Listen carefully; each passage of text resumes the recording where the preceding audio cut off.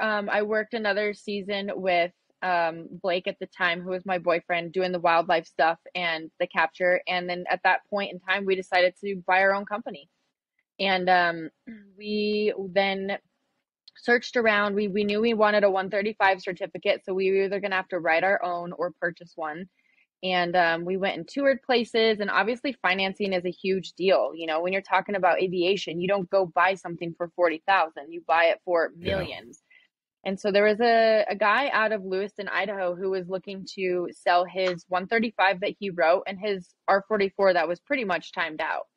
So the R44, I think, had 25 or 30 hours on it, but he had the 135 and the foundation and the stamp of what we wanted. So we went out there. I will never forget it. It was on Cinco de Mayo. Went out there and met him and, talked to him and told him, we were like, hey, look, we don't have this amount of cash, but we want you to sell or finance us. We'll make these payments. And there was no house. There was no home. There was nothing. And so he's like, all right, we'll do it. So we did. Wow. And my boyfriend, who became my husband during this point of time when we had this company, he a phenomenal pilot to this day, one of the best pilots I've ever known. And he had his reputation of his career. And then we had gotten to know people throughout, the wildlife stuff and in Alaska. So people knew me as well. And so people were thrilled. But we had this timed out R44. And so we were promising these jobs based on the money that we hadn't made yet. But we were going to make the money, but we hadn't made it yet. And it was terrifying. It was super terrifying, like promising everything. And it's like, we obviously can't overfly. And the FAA knew that we were new. So the first year was pretty dicey. We lived in a fifth wheel trailer outside the hangar, and we lived off of the per diem money that we would get on the jobs. And enough of those wildlife agencies took chances on us and said, we know what you're capable of. And so, yeah, the overhaul came, and actually the owner helped us do it. And it was pretty amazing. The first year we didn't just break even, we made money, and we ended up over the years having to lease multiple aircraft, and we upgraded to the MD 500, the D model, and had employees, and it was amazing. And right before he had a bad accident, right before that, we had saved up enough money to not only build another hangar, but we had plans for living quarters up on the top of it, which, was like our dream to have our hangar home there. Yeah, that's cool. And then, before you get into the story of the crash, can you kind of just talk about, because I'm really interested in the big game stuff. You talked about what you guys did there. Can you talk about what your mission profile looked like and what you guys were doing? Because it really sounds interesting. Yeah, absolutely. So the Division of Wildlife or Parks and Wildlife or whatever it was in each state would hire a helicopter to help them study big game animals. So any animal that needs to be studied or managed, like deer, elk, moose, wolves, anything that needs to be studied, they would use a helicopter for. So the state would come out and say, hey, we have 50 elk cows that need collared. We have 10 bison that need relocated. We have 100 collars for pronghorn. And so we would bid these contracts, and you would bid per animal of what you thought you could capture per hour for these jobs. And so I would say, okay, I would look at the density of the animals and the terrain. Is it easy capture, or is it tough? Or are we gonna have to search a long time? And then at the beginning, it was just Blake and I, my husband and I, doing everything. We would usually hire a gunner who would actually shoot the gun, but I would drive the fuel truck. Blake would fly. I would help with mugging. Like, we would do it all. And then, so we would drive out to these jobs, and then they'd give us these collars, and then whatever the biologist wanted done, taking blood or a tooth sample or hair samples or ultrasound, we would then help them study these animals.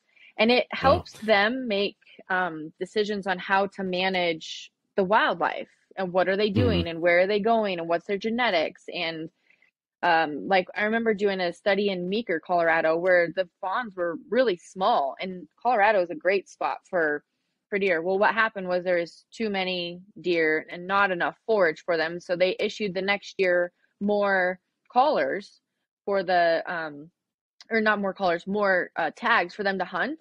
And then, they just managed them to where there was enough deer per forage or whatever per acre. So then the next year's fawns were even bigger because there wasn't too many. So you guys would pick up, I think you termed it a gunner, but somebody who tranquilized an animal from the helicopter? And then would you land at that point and then go collar the animal, or how would you guys do that part of it? Right. So there's two ways. So if the animal was going to bite back or hurt us, like a wolf or something big like a moose, we would tranquilize them. But the tranquilizers also cost a lot of money. So we would also use a form of a net gun, which was shot out of like a stub nose 308. And then it's just a net that protrudes over the animal with 4 weights on it that you would just shoot. And it just kind of tangles them up enough for you to get down. So yeah, you would find them, you would shoot the net or tranquilize them, and then you'd immediately get down and then work the animal up. And we wouldn't chase them or pursue them longer than 2 minutes. We were very cautious in how we would capture them, because if they died up to a week after we captured them, we wouldn't get paid for it. So capturing them and keeping them alive was the goal. But yeah, we would fly with a pilot, a gunner, and a mugger. So the gunner would shoot the net gun or the dart over the animal, and then the helicopter would immediately land and the mugger would get out. And then we would have these little kits made up, and it would have a data card. So we would draw the blood and we would collar it and sometimes put ear tags in it and just take all the biological samples that they would want and then kick them loose. And then sometimes we'd have 2 muggers. So we would, shoot this animal, drop the mugger off while the helicopter went and got another one and just kind of hopscotch around. And so what a cool profile. It was super cool. And there's still companies out there that do it this day, that, study animals this way. And it's really cool, like getting up on a moose. When in your life would you ever get up on a wild moose or a wolf or a bear or anything like that? In Alaska, we did a couple polar bear surveys, which was pretty cool to be up on those animals in real life and, helping the biologists study them. Yeah. When you think back on all your experiences dealing with those animals, there's two things that I want to ask. One, is there any scary experiences you guys had? I would imagine like just walking up to polar bear scary, and then 2, like anything that's funny. But let's start with the scary side of it. Yeah. So, okay, I have 2 good stories that come off my mind for that. So probably one of the scariest times is out here in Laramie, Wyoming. We were working with a biologist named Kevin Monteith, who's a great guy, and he's a professor and he owns a taxidermy shop, and he's just like, I think he's got like 5 kids. He's just all around like, God's gift. He was out here starting a new study for moose up in the Snowy Range. And so he didn't know if there was moose or whatever. Well, we had worked for him for a couple summers. We had capture in the fall and we'd capture in the spring to check, how the fat was doing on them. So in the fall, we'd hope that they'd be fat. And in the spring, we'd hope they'd still have enough fat. And there was this one moose we would recapture every year, and she was so mean. And she would challenge the helicopter, and she would pin her ears back, and she would like come and running at us. And so we were in the R-44 flying at like 9,000 feet, which was terrifying, super low to the ground. And so we didn't have enough power to do anything. And we called the low rotor RPM horn. It was capture music, because you'd always hear it the whole time. And so Blake dropped me off in this big field because he's like, I don't have the power right now to take you. As soon as we dart here, I'll come back and pick you up and then take you over there. Well, she had a calf by her side. And so he dropped me in the middle of this field because he had to use in-ground effect to land. And I got out of the helicopter and I was like up to snow in my chest. But I'm like, whatever, I'll just stay here. So I was in the field and he chased the mom, and I could hear the helicopter, and he was trying to dart her. And she was really smart. She would go into the water, and we can't tranquilize them in the water because the risk of them going underwater was bad.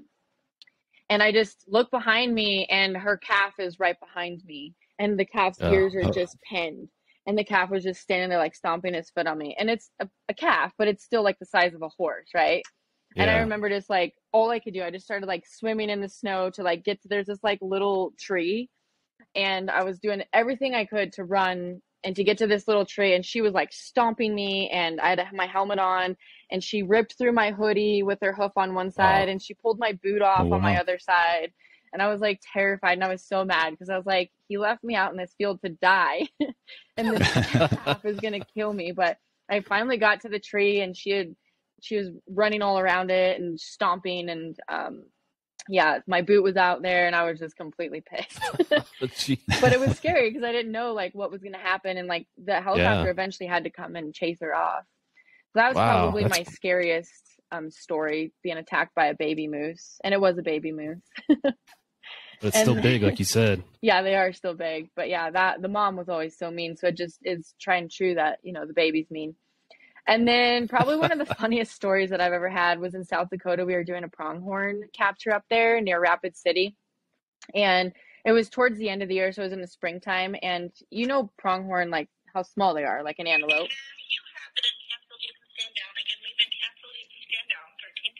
Lifeline 1, cancel standing down. And so we were, yeah, we can keep talking. I was up in near Rapid City, and it was the pronghorn, and they're so tiny, and they're so like spastic, and they're out in these like really rolling open fields.